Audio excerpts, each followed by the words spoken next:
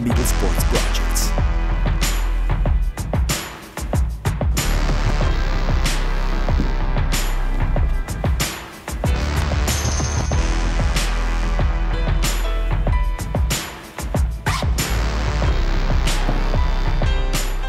From the turtle position, I grab the opponent's lapel with my left hand.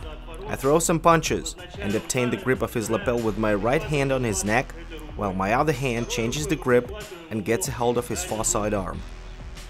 Then I step over his back, keeping my left foot in between his knees. My right leg goes onto my choking arm. Now I'm falling down on my left shoulder. Once I do that, I try to turn him over using my left leg. I keep holding his left arm all the way through. What I have to do now is to lean back and finish the choke.